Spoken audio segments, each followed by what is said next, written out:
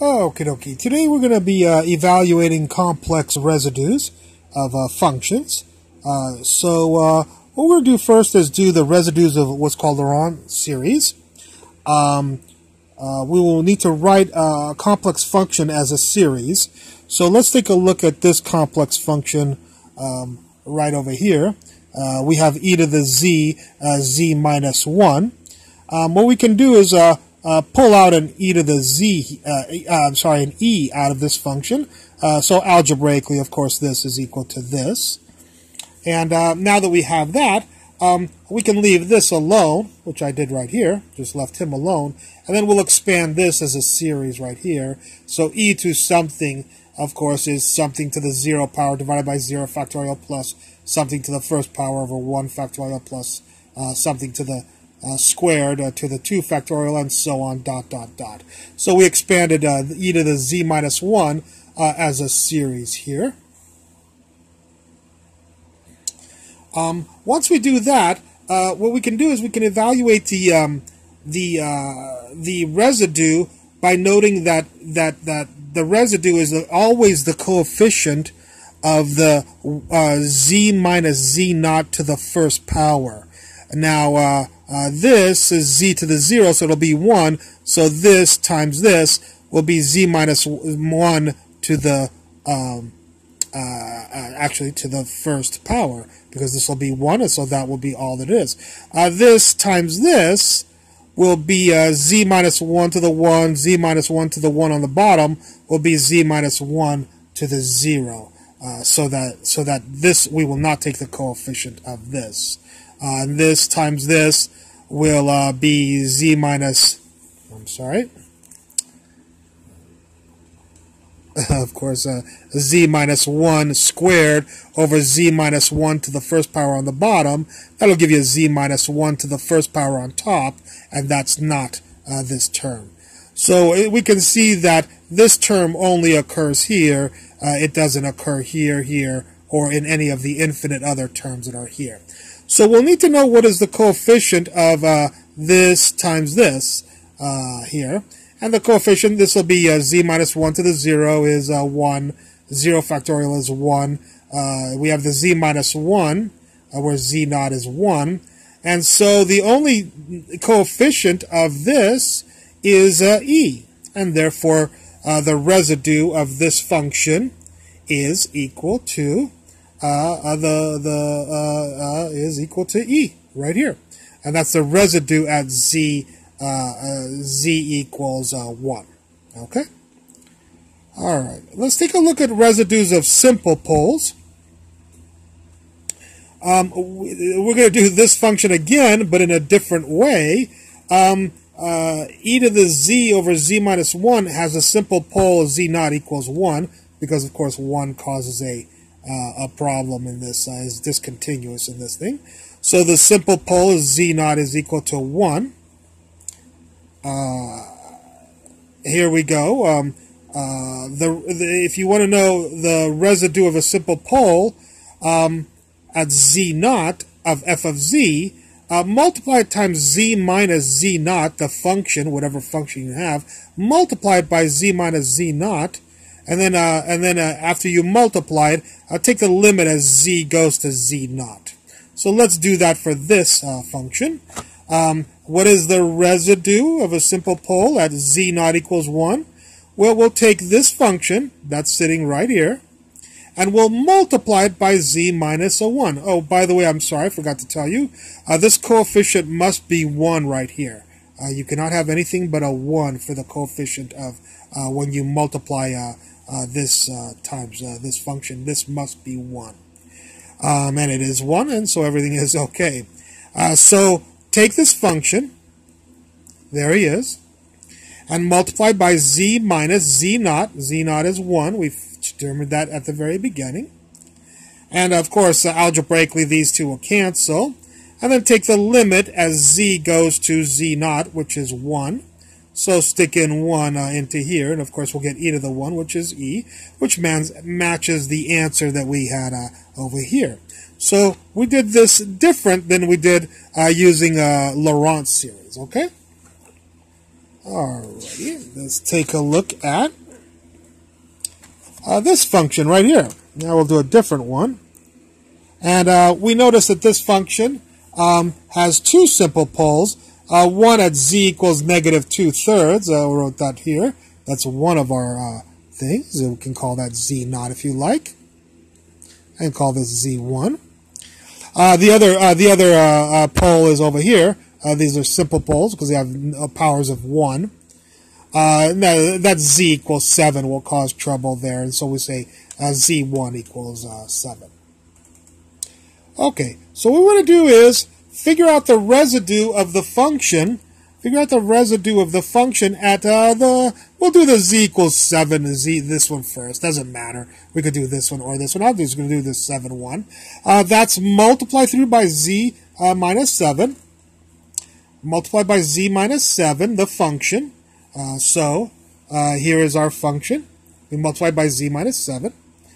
And after you multiply by z minus 7,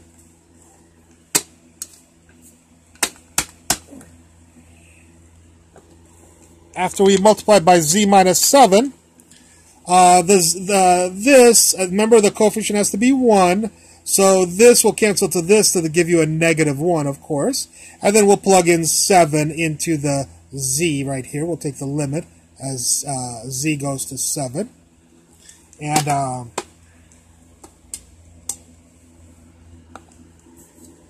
sorry. And when we plug a 7 in here and a 7 in here, we'll get a 7 over 23 with a negative because this cancels to this right there. All right. Let's take a look at, now we'll do the negative 2/3. Just a little bit more complicated with the fraction. But we'll do the same thing. We'll multiply by 1. Oh, by the way, when we do this one, notice we have to have a coefficient of 1. So we will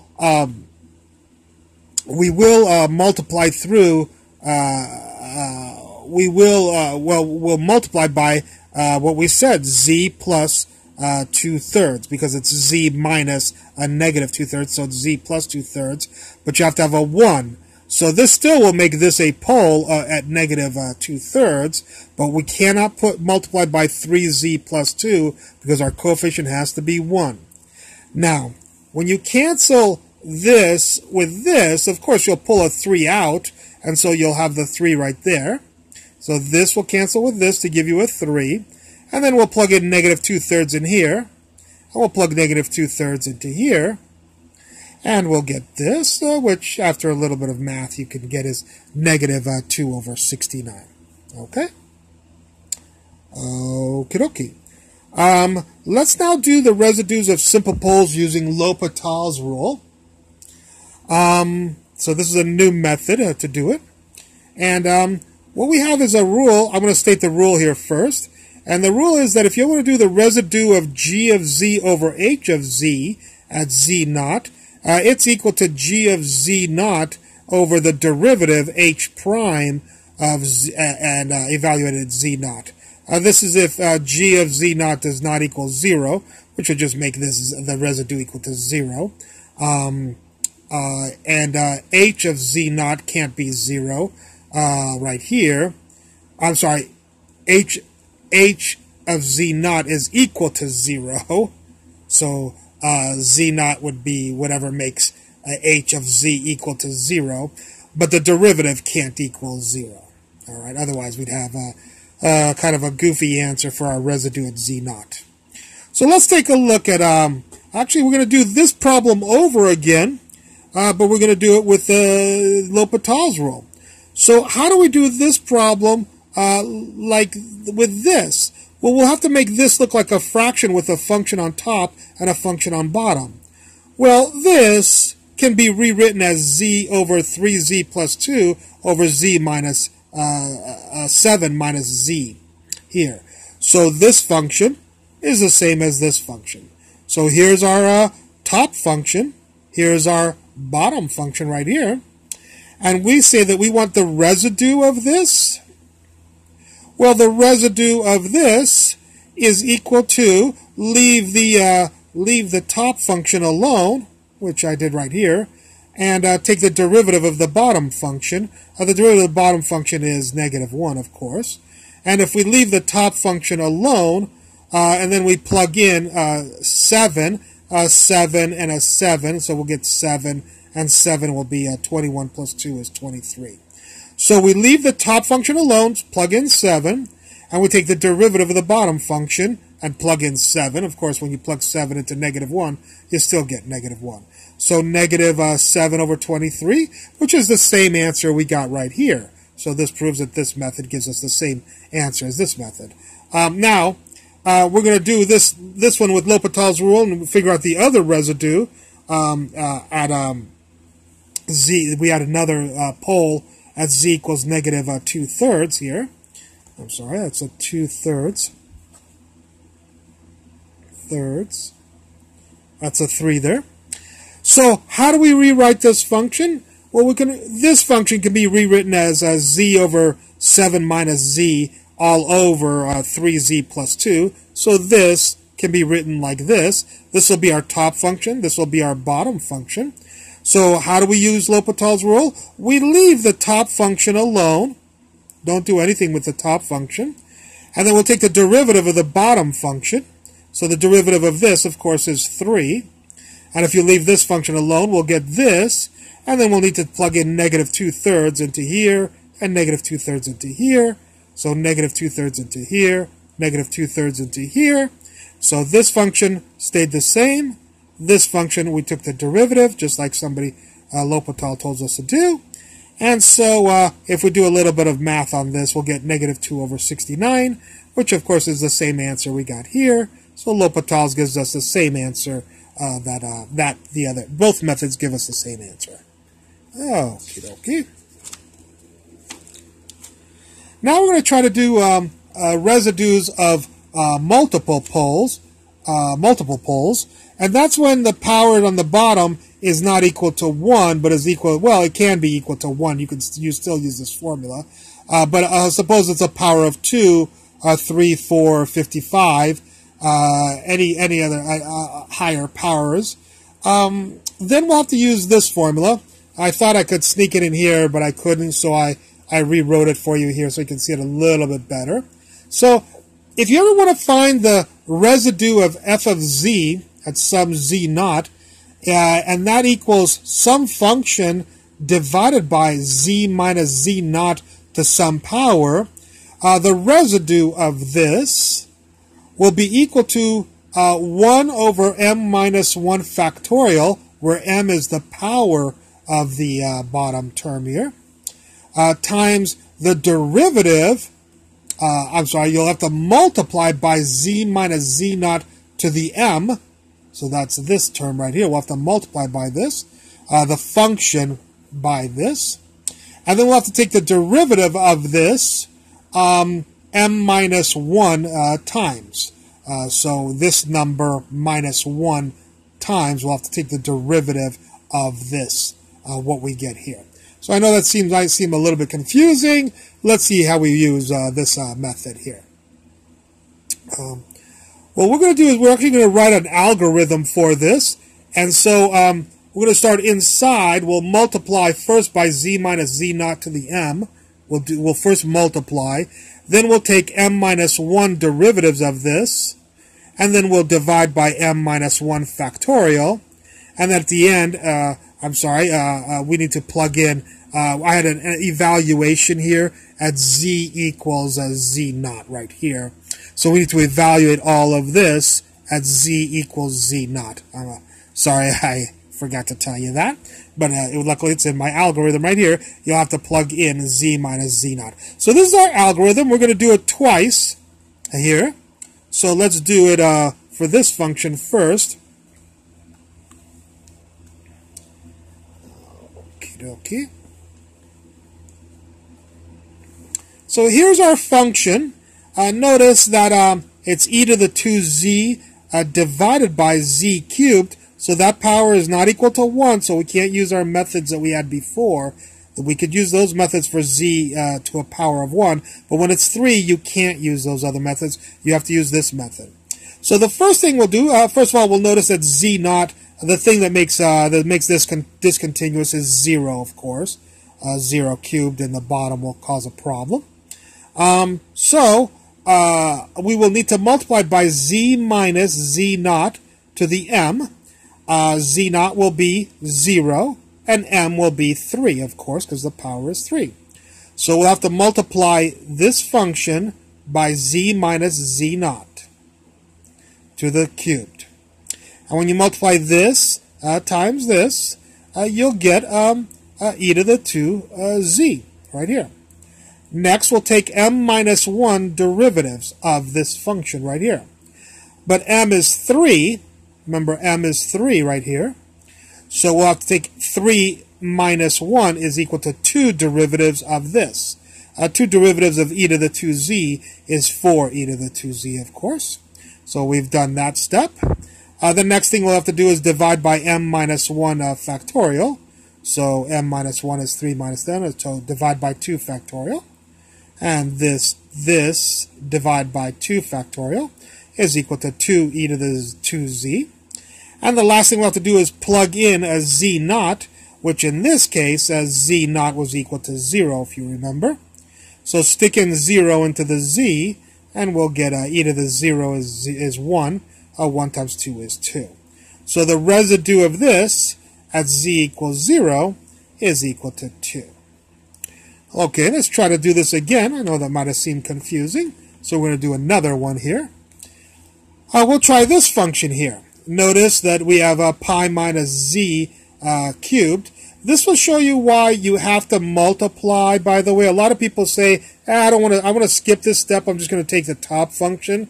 That's very dangerous to do, and I'll show you why in this example. You will get the wrong answer sometimes. Okay, so here's our function right here. And the first thing we have to do is multiply this function by not pi minus z cubed. We need to do z minus z naught. And by the way, of course, z naught is equal to pi. That's what causes the bottom to be 0. And so z naught is pi. So we'll have to multiply not by pi minus z cubed, but z minus pi cubed. And that makes all the difference here. When you multiply this times the function, you don't just get the top function cosine z, because of course this will cancel to give you a negative 1, of course, if we take a negative 1 out of that, okay, or a negative 1 out of this. So this times the function is not just the top function, so be very careful that you always obey this rule right here. So this times the function, z minus z naught to the 3, times the function is equal to negative cosine of z. Next, we'll take m minus 1 derivatives of this. M here, of course, is 3, of course. So 3 minus 1 again is 2 derivatives of this. And 2 derivatives, 3 minus 1, 2 derivatives. Take m minus 1 derivatives. 2 derivatives of negative cosine. Well, one derivative will give you positive sine, and another derivative of sine will give you a positive cosine, okay? So 2 derivatives of negative cosine is a positive cosine.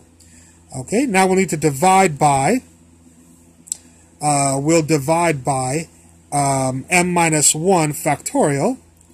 So take cosine of z and divide by m minus 1. 3 minus 1 is equal to 2. So divide by 2 factorial. And of course that's just cosine z divided by 2. And then finally we'll evaluate it at our z naught value, which from the beginning we noticed that z naught was whatever caused a discontinuity in the bottom, which is of course, or discontinuity in the function, which of course was pi, so z naught was pi, so we need to evaluate this at pi, and so we'll take pi and stick it into z. Cosine of pi is negative 1, and 2 is 2 right there. Okay? Okie dokie. And I believe that's it for this lecture. 20 minutes, so it was a long one. All right. Hope you enjoyed this lecture. Look forward to any comments at the bottom. Thank you very much.